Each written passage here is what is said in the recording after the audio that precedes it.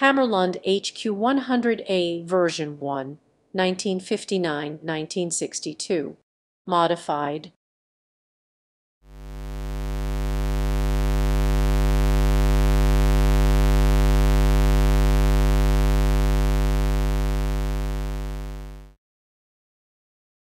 This is the documentation of the experience of a hobby project, available in video and in written form, made with the hope that it could be helpful to others. But any comment that could help me to improve my practice is also welcome and appreciated. The models HQ100 and 100A have been relatively cheaper in the larger family of expensive receivers produced by Hammarlund.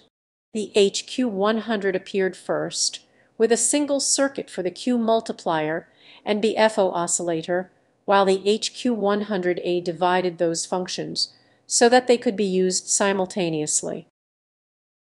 The model HQ100A, like its predecessor, was using cheap IF transformers that by now have developed silver mica disease, and in the first version a fuse was still missing. The item under restoration was significantly modified, particularly with the intention of improving the SSB detection, choosing between different alternatives.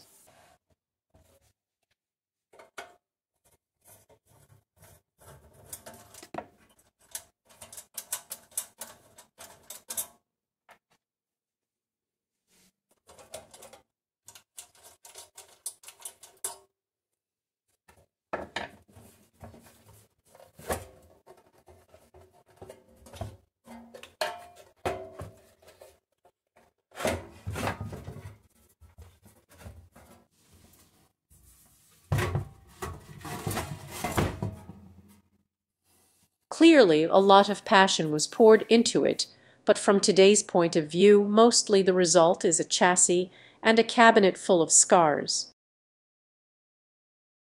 There were also unused holes and planned holes, showing that it all was an important process. It is remarkable the usage of sheet of copper for making the internal subchassis, and also the fact that this subchassis contained unused holes as well, suggesting a different initial project. Once it was determined the general function of the last modification, a plan was made to reduce it to a more sane arrangement, which will be described later. Anyhow, during all the stages of the restoration of this particular item, cleaning has been a continuous and progressing process, involving the space above the chassis but also under the chassis.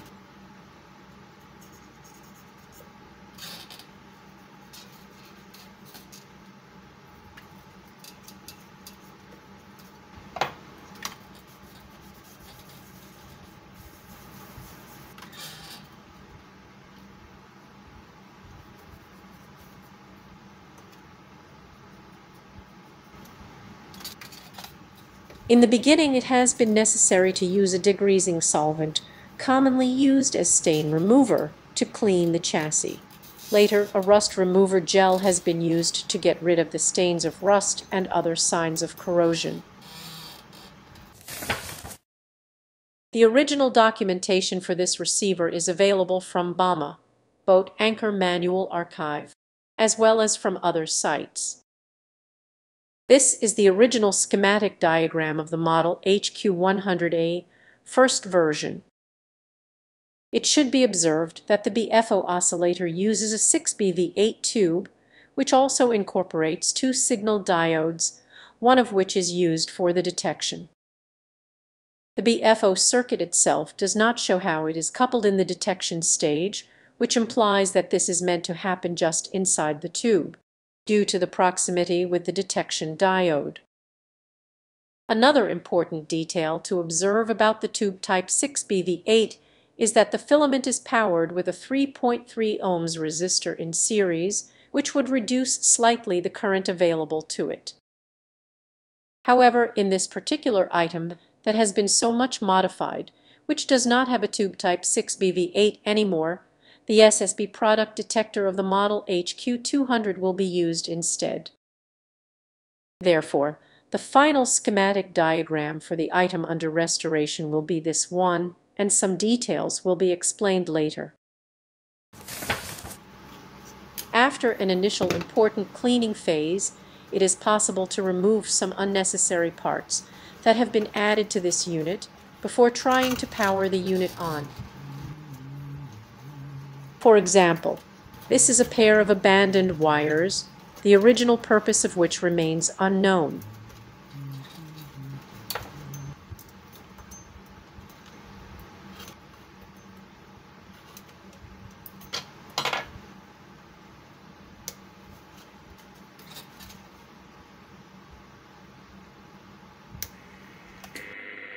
Then an early test with dim bulb and isolation transformer is done, verifying if the local oscillator is still okay. Luckily, the result is comforting, and the process of removal of unnecessary parts can continue with better confidence.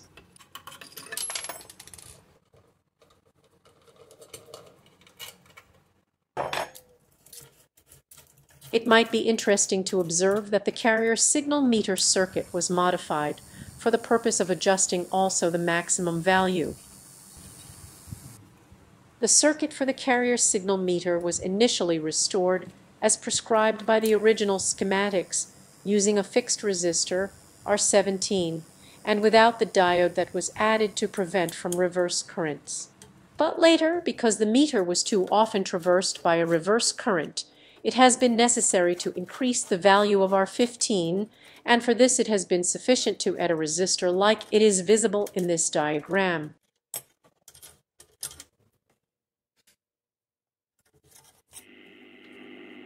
At this point, the receiver is still okay, and also a station can be received. It will be found later that the crackling noise comes from a short in the blades of the variable capacitor.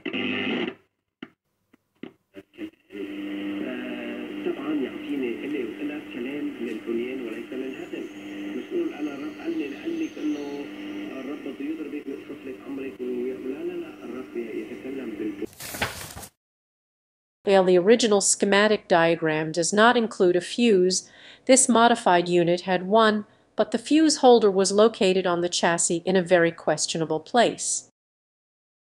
According to the writing visible outside, it should have been a 1 amp slow blow, but the actual fuse inside was rated fast 15 amps, which is a lot more even if it is a fast blow.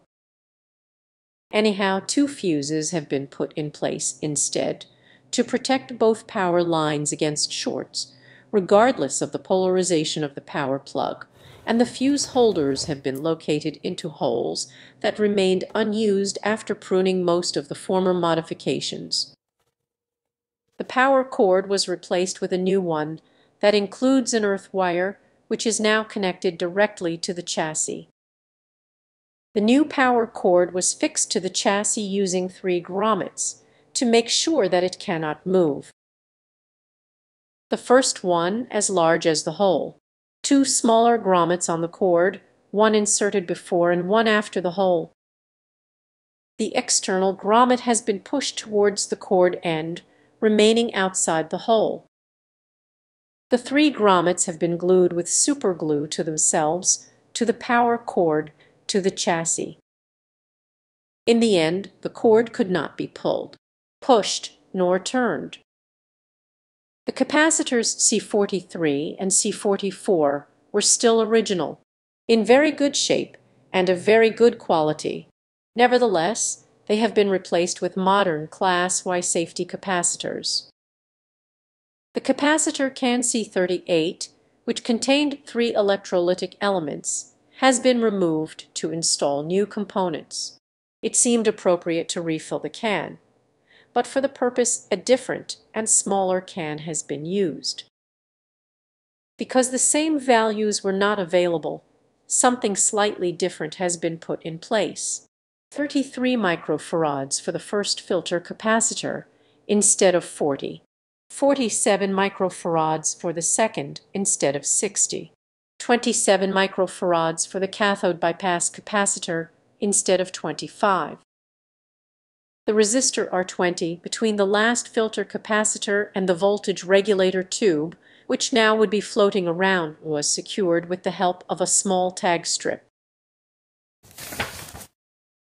Later, at the end of the restoration, it was necessary to do something to drop some voltage from the AC external supply because the power transformer was made for a slightly lower voltage than what the mains provides today.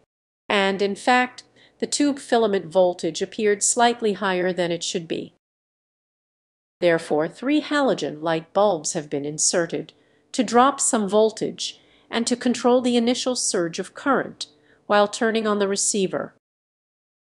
A small board has been used for installing the halogen light bulb sockets, suspending it over the chassis with the purpose of letting the heat dissipate more easily.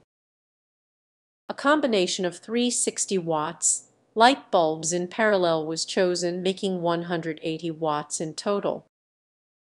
Under the circumstances, it was possible to install fuses type F200 milliamps because without the initial current surge, they would not blow until about 1.6 amps. As mentioned before, one section of the tuning variable capacitor was shorting. It was precisely the oscillator section.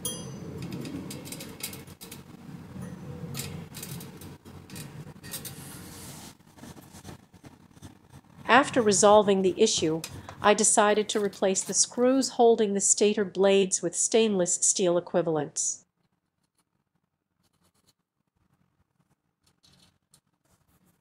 The original screws were all rusty. They have been treated with a rust remover. Therefore, that rust does not appear in this clip, but I wasn't sure that the rust would not have developed again later, and I didn't want to take the chance. These screws are type UNC 632. Before going any further, it is important to make sure to have the right alignment tools. The original documentation specifies precisely what should be used.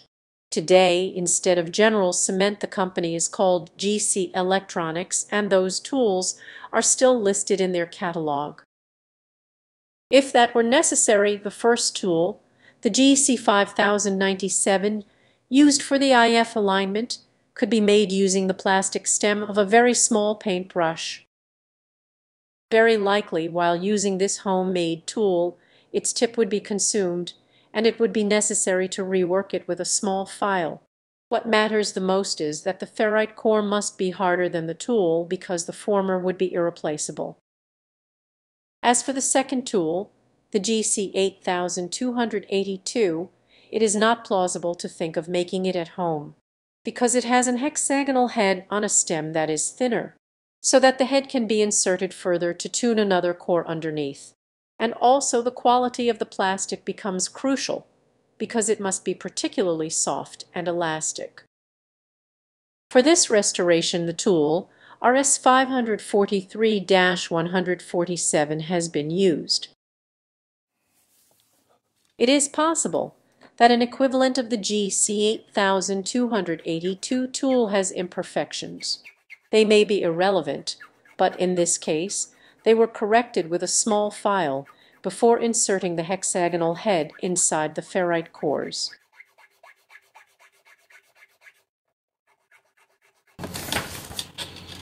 This is a sequence of clips showing in detail the process of restoration of the IF transformers using NP0 capacitors for replacement. These clips show only the work done on T7, the last IF transformer, which is the first that was restored.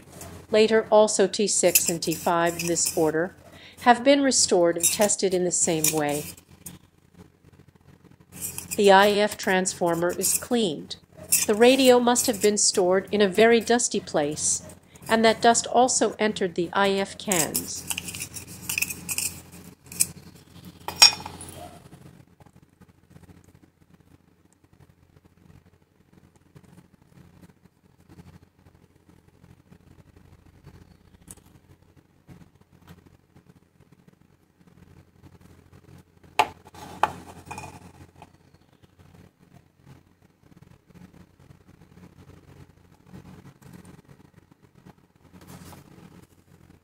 The cores are moved to a safer position.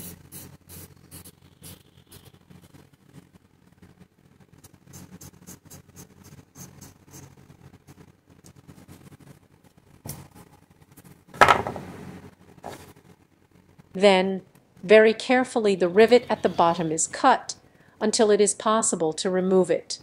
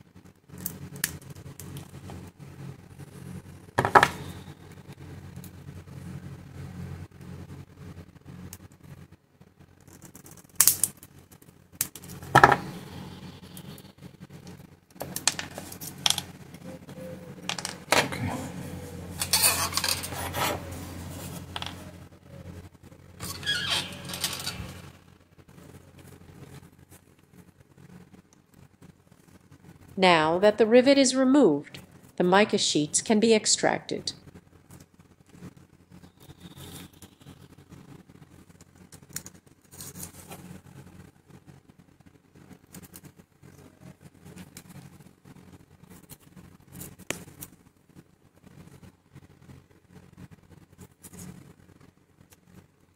The small metal flaps used to make contact with the mica sheets should be slightly lifted to do the job.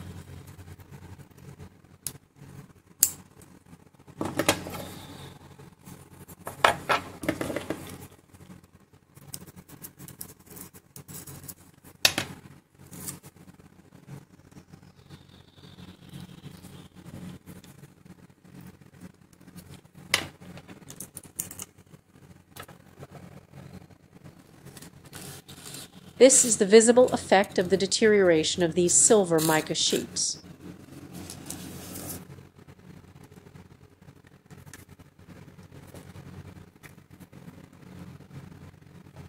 The metal flaps are bent to separate them and leave enough space for the NP0 capacitors to be installed.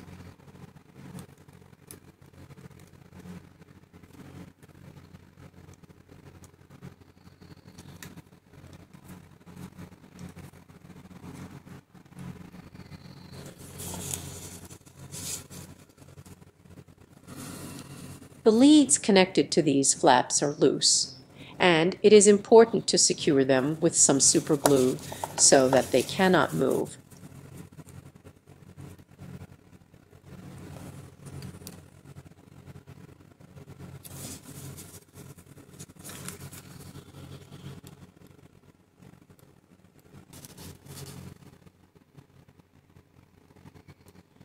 The excesses of the metal flaps are cut.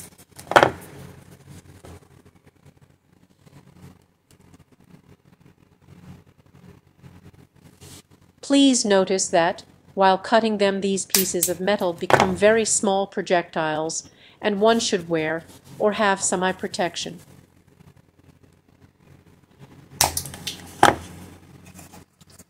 It is now time to take inductance measurements, and it is important to verify that there is no significant difference if the IEF transformer is outside or inside the can.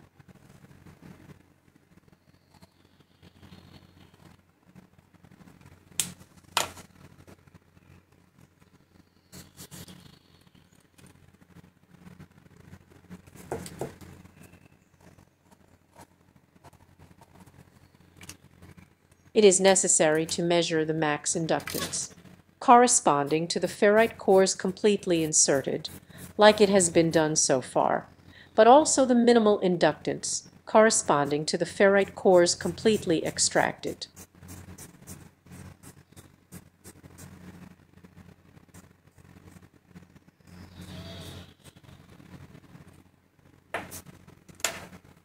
The schematic diagram shows the values that the original mica capacitors should have had.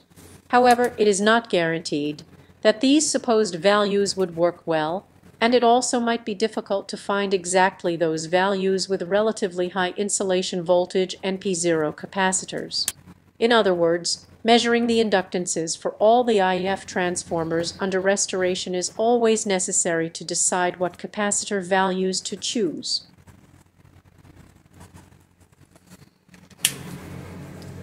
It is now time to calculate the corresponding capacitances at each extreme, where a resonance of about 455 kHz could be obtained.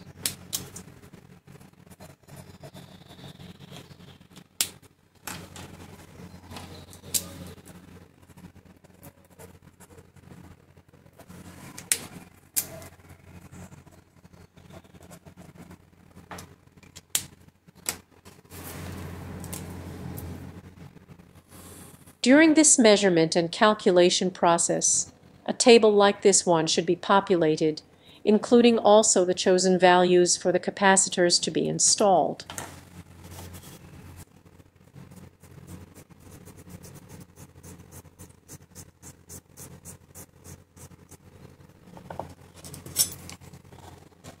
Some solder is applied to the ends of the trimmed flaps.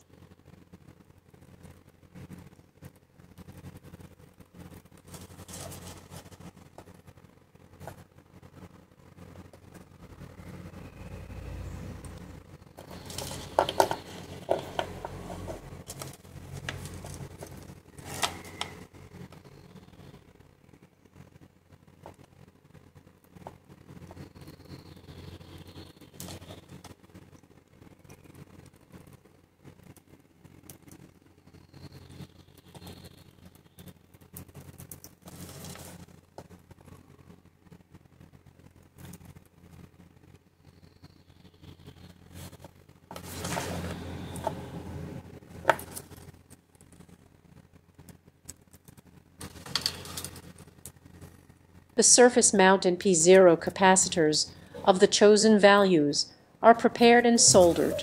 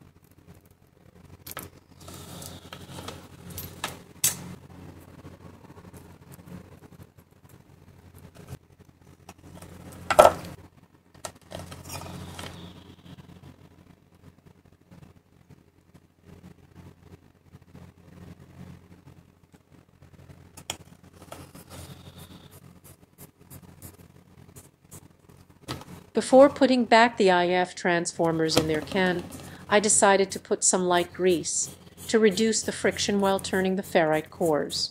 However, I am not sure if this is a good practice.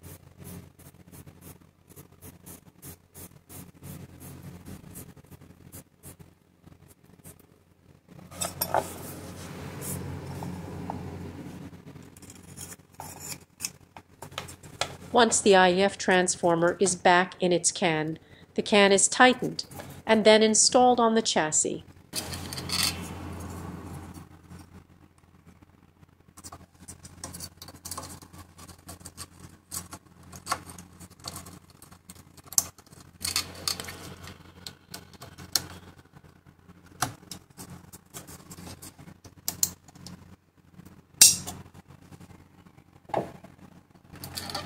For now, the IF transformer is soldered, only making temporary connections that could be easily undone because it is necessary to verify that it can actually tune comfortably to the expected frequency.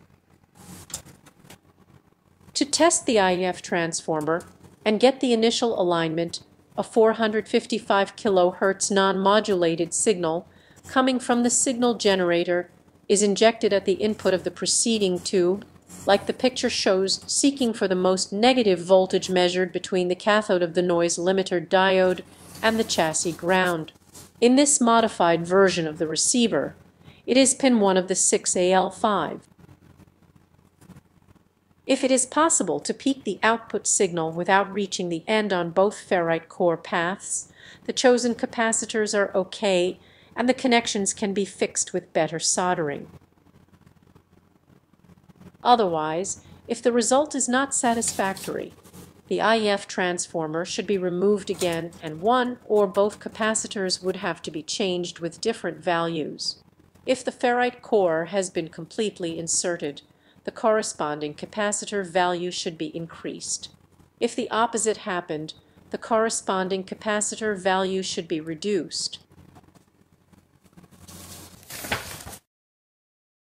The original function switch was not available anymore on the unit under restoration, and in its place a big 4-deck switch was installed.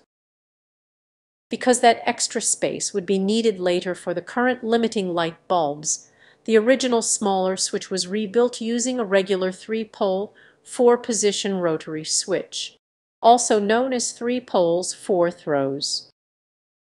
However, the new switch has a shaft that is a little bit shorter than the original, and it has been necessary to install it closer to the front panel, replacing the original mounting bracket with a new one adapted for the purpose.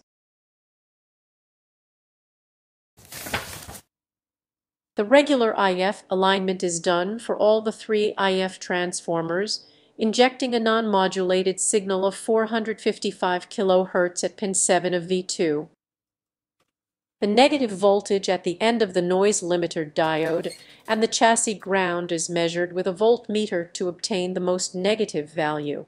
Pin 8 of the original 6BV8, but pin 1 of the 6AL5 in this modified version. The intensity of the 455 kHz signal is kept to a minimum value, just enough to be able to do the alignment to avoid overloading the system. However, the receiver is configured for receiving with about 75% sensitivity, manual volume control, frequency range 0.54–1.6, noise limiter off, audio gain at 0, selectivity off, main tuning 0.54 MHz, band spread 100. The IF transformers are aligned accessing above and under the chassis. The cores accessible from above the chassis are related to the secondary windings. Those accessible under the chassis correspond to the primary. It is possible to obtain a visual representation of the quality of the alignment also with cheap digital equipment using an unmodulated, slowly sweeping signal around the value of 455 kHz, visualizing the DC negative voltage at the output of the noise limiter diode on a digital oscilloscope with a slow horizontal scan. The bell curve would appear upside down because the IF transformers would be peaked in correspondence of the most negative value read by the oscilloscope. However, while trying this method, before connecting the oscilloscope probe, one should verify first that the voltage corresponds to what is expected. In other words, if the oscilloscope probe is connected to another point with high voltage, the oscilloscope could be destroyed. After the IF transformers are correctly aligned, it is time to align the Q multiplier frequency, injecting the same non-modulated signal at the same position like for the IF alignment. The purpose is to get the maximum resonance around 455 kHz when the knob of the Q multiplier frequency is indicating the middle position. There is a stop lug that prevents the shaft from rotating continuously, which is held in place by a bushing nut. This can be released so that the stop lug would not obstruct the movement of the shaft, fixing the stop lug later in the chosen position. Alternatively, the stop lug could be left where it is, and the ring around the shaft can be released so that the long screw inserted in it would not stop the movement of the shaft. With the Q multiplier on and the selectivity turned clockwise just before the oscillating point, the frequency shaft is turned to get the maximum output signal corresponding to the most negative value. At the end of the alignment, that position of the frequency shaft should correspond to the knob indicator in the middle position. Without rotating the shaft, the stop lug, or the ring around the shaft, should be placed and locked where it would allow an evenly distributed rotation clockwise and counterclockwise, with the point of maximum in the middle.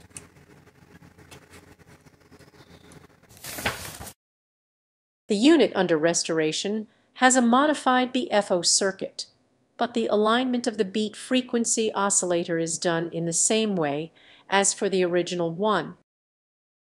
When the BFO is used, ideally the oscillator should produce exactly 455 kHz when the corresponding knob is indicating 0.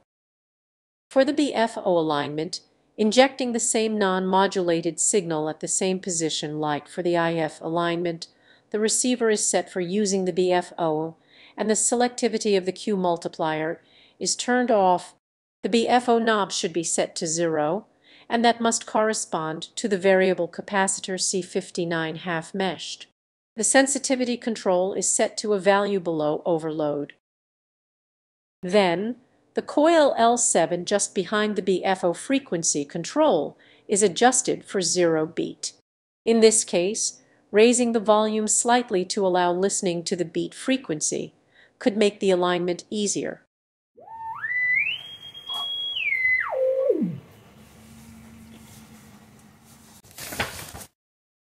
At this point of the overall alignment procedure, it is also appropriate to take care of the signal meter indicator. First of all, it should be mechanically zeroed. Then, according to the original documentation, with the AVC activated, the sensitivity at the maximum level, pin 1 of V5 grounded and no signal input, the potentiometer R15 at the rear of the chassis should be adjusted to obtain a 0 value on the meter. However, if the cabinet is already installed, without shorting to ground pin 1 of V5, it is possible to just short the antenna input.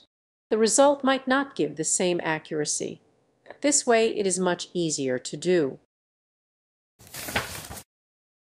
This receiver has 3 stages in the RF section: the antenna, the RF preamplifier, and the oscillator.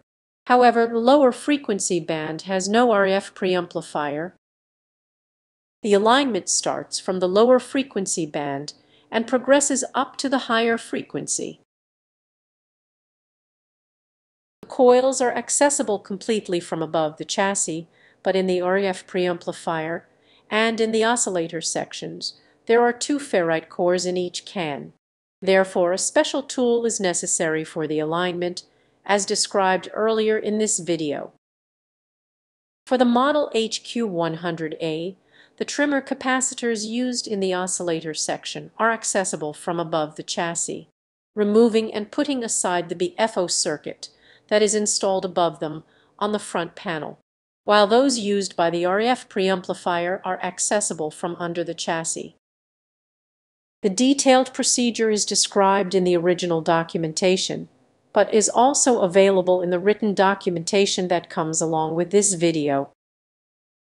In short, it is verified that the dial wheels can travel the entire extension of their scale, Otherwise, their orientation should be adjusted in relationship to the respective variable capacitor shaft.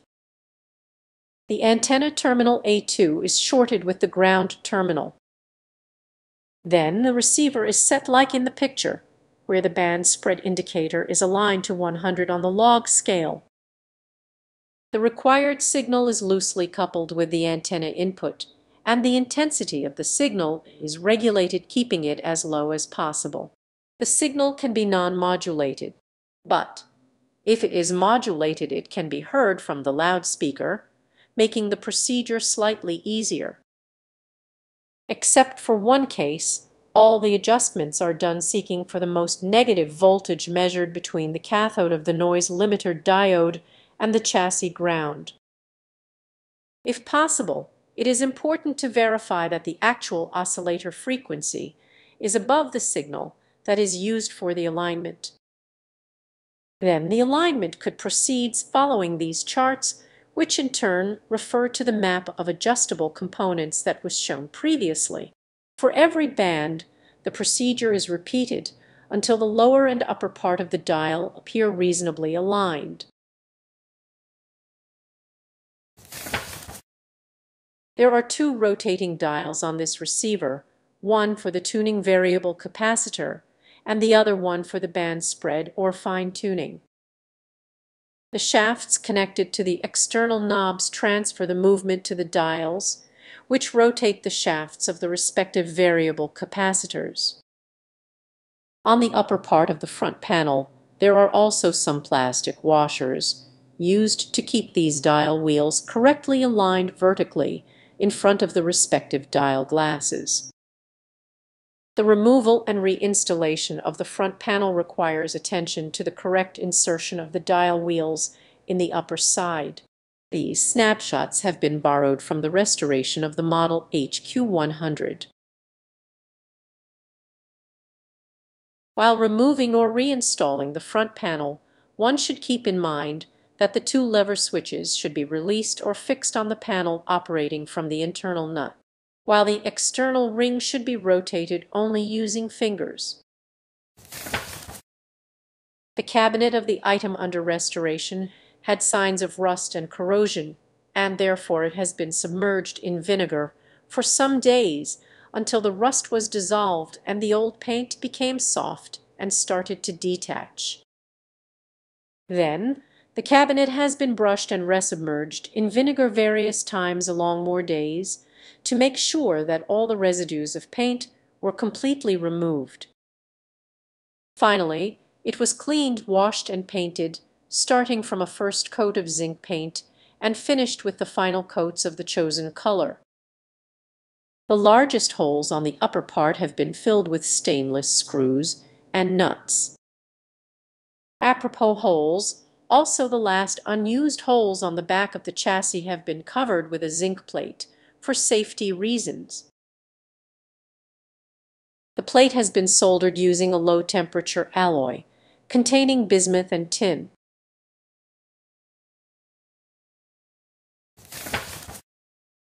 Compared to the previously restored model HQ100, the writings on the front panel of the item under restoration appeared more resistant to cleaning.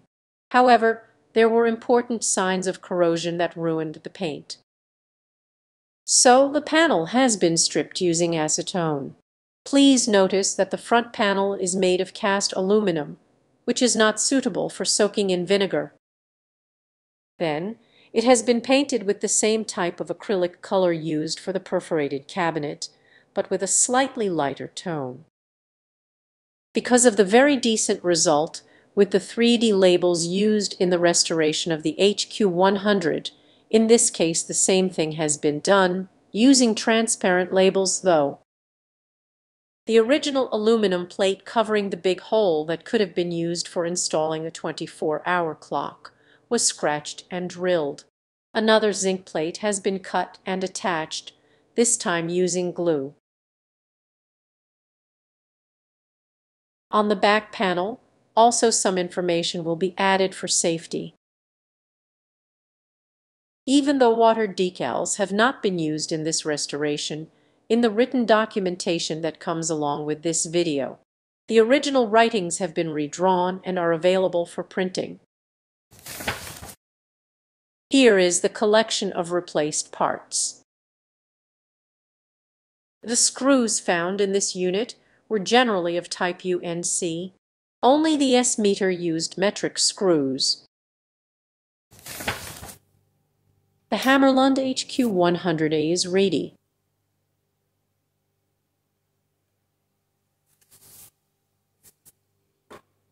The test is done in the evening, close to midnight, using an indoor wire antenna, and it starts from the higher frequency band proceeding down to the medium wave band.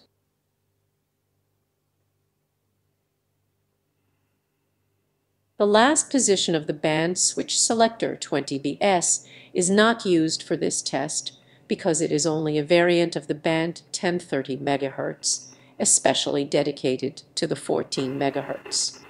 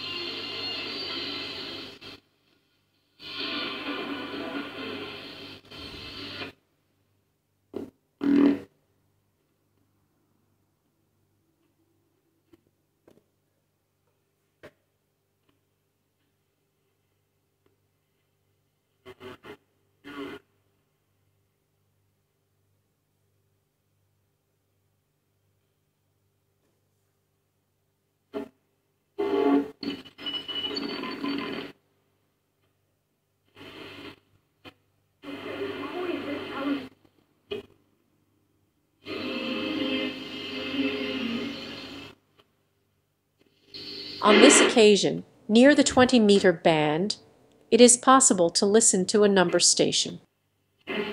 This unit, which has been modified with a product detector, detects SSB communication correctly only if the AVC is activated.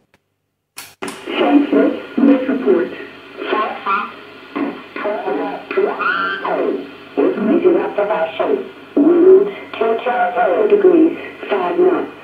Tab OK. Temperature 21. Dew point minor. QNH 1013 Cologne band net report.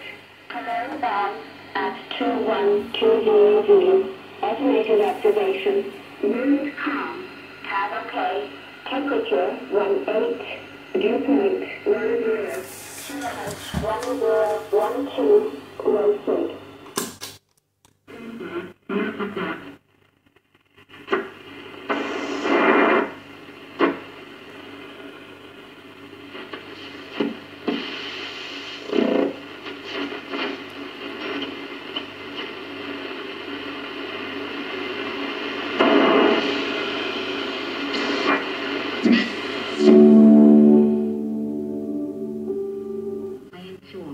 Frei, finanda isso, 05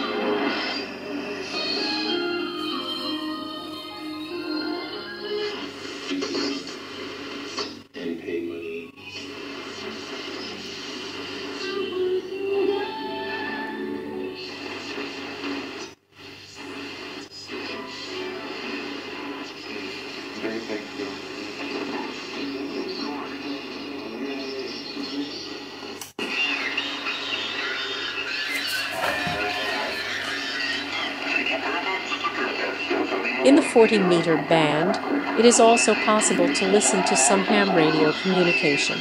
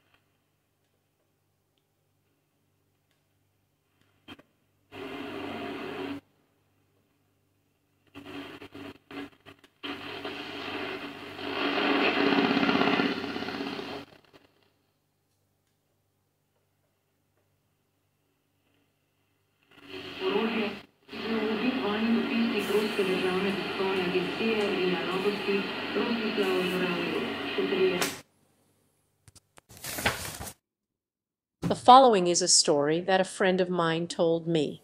This is a story that I like, but neither my friend nor I can tell if it is true or how accurate it can be, with no possibility of verifying any part of it, because I have lost contact with the person who gave me this radio. In a restoration process of an old technological item, there are different aspects that might be in conflict. The aim of bringing the object back to its original condition like new, the need of making it safer, the desire of preserving the history of it. To fully satisfy the last of these intentions, the item should just remain intact, including the dust, while to return the item back to its original shine, all the memory associated with it should be erased. Keeping some record of what happened to the item and around it would probably be better than keeping the dust, and would give meaning and add value to the condition of an item that is not original any more So here is a story, something to keep with the radio, maybe to tell to a guest on occasion of a Halloween evening. The name of the owner of this radio who made all these changes might have been John. He went to war in World War II while he was a very young man, where he lost a foot. He was a locksmith, but eventually his war injury obliged him to retire early from this job, living very poor. He liked radios and he taught himself to repair radios. He started repairing radios as a hobby for the people in his neighborhood, and so he could earn a little bit extra by doing that. However, those people were also not very wealthy, so often they repaid John for the repairs in the way they could. He once repaired a radio for a woman who could not give anything to him in return. She was friends with another woman who was a cook in a noble house. The owner of the house died, and the son commissioned a company to clear the house and liquidate its content. Before the house had been cleared, the cook asked the heir about this radio, which at that time was not functioning anymore. He accepted, and the cook could have this radio, but that in exchange of her severance pay. Anyway, she wasn't expecting to receive a severance payment for her service, so she accepted the deal. The cook and her friend brought the radio to John as a sign of gratitude, because he not only repaired the radio of this single woman, but also often lent a hand and helped her whenever he could. And that is how this radio came into his possession. He enjoyed it, also modifying it in various ways. This radio was for him at the same time like a beloved partner and his masterpiece. When he died, a man who had a claim on him, maybe his landlord, stopped by his house and just got something out of it that could have some value. This man took the radio along with all the tools that John had for the radio repair and went to a pawn shop specialized in electronics, where he got the money that John owed him. In the pawn shop, the radio was more or less gathering dust in the storeroom, because at that time nobody was interested in vacuum tube radios anymore. At some point, the heir of the owner of this shop cleared out the storage rooms after the shop had been abandoned for a long time. So eventually, the radio was given to me and I restored it in the way that this video describes.